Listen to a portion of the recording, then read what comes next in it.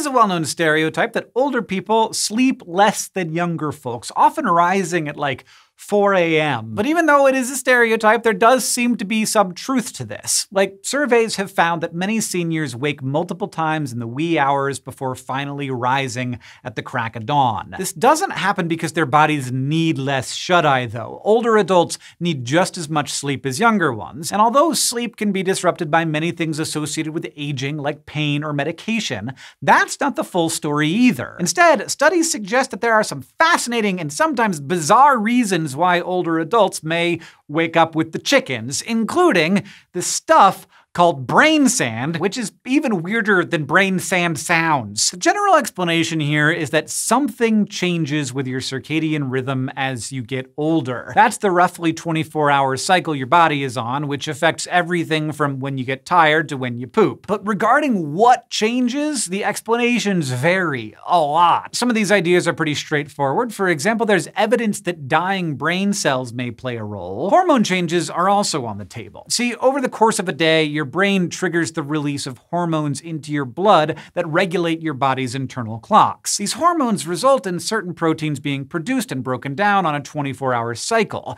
and that influences things like when you naturally wake up in the morning. So if something changed with those hormones, it makes sense that your sleep schedule would too. And according to some evidence, that's what happens in older adults. Studies have found that as people age, more of these proteins are produced earlier in the day, which could trigger seniors to rise and shine in the wee hours. Some scientists hypothesize that a hormone or some other molecule in the blood is responsible for this. And although it sounds reasonable to begin with, there's also a really weird study backing this up. In an experiment published in 2011, researchers took skin cells from 18 people in their 20s, and they grew those cells in blood serum from 18 people between 56 and 83 years old. Serum that presumably had this age-dependent hormone or molecule in it. And suddenly, the younger cells started producing proteins earlier in the day, behaving like they were 40 years older, which is quite the result. Now, more specifically than just hormones, it's also possible that melatonin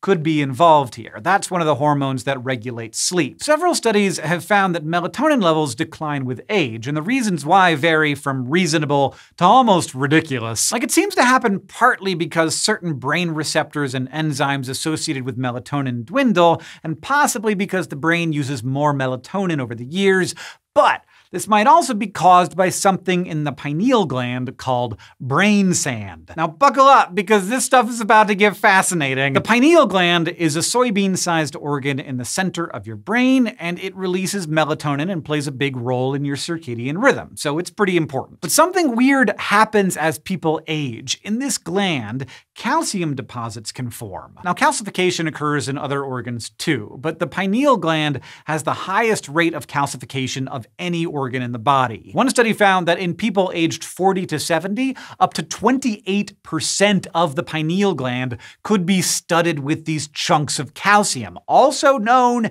as brain sand. It's little rocks in your brain. Scientists don't really know why these deposits happen either. Some hypothesize it could be caused by vascular inflammation or reduced oxygen in the brain, both of which can occur more as people age. The scientists think either of these things might be causing stem cells in the pineal gland, that is, cells that can turn into other types, to transform into cells that produce bone. That's right, pineal calcification might be similar to the production of bone in the brain, which should not be a thing. For now, at least, that's just speculation. Still, researchers do know that brain sand reduces the amount of melatonin in the fluid around the brain and spinal cord, and that could lead to insomnia and other sleep disturbances, including waking up super early. So from dying cells to hormones to brain sand, there are tons of ideas about why older adults tend to rise so early. And it's possible that multiple factors might be at play here. In any case, there are so many ideas here that some scientists are speculating there might be an evolutionary reason behind all this. It's called the poorly sleeping grandparent hypothesis. The idea is that back when most humans slept outside or in relatively open environments, it was beneficial for some people to stay up and remain vigilant for lions and other predators. And as a result, we evolved circadian rhythms that changed with age and ensured someone was always awake to act as a sentinel. This idea is cool, but it's just a hypothesis. It's completely possible that our sleep schedules evolved for a different reason or just as a matter of chance. But it does make you kind of think, if older people have internal alarm clocks to save their families from man-eating lions, that's a pretty heroic reason to get up early in the morning and go to Denny's. Thanks for watching this episode of SciShow. We're able to make content like this thanks to our patrons on Patreon, who not only have formed a delightful community, but also ask great science questions. If you're a patron, you can submit a question to our QQ inbox and we'll check it out and maybe make an episode like this answering it. That's the best way to send us a question, but even if you're not a patron, we would still love to hear what you're curious about. You can leave science questions in the comments below. If you see one you like, you can give it an upvote. We'll do our best to check them out.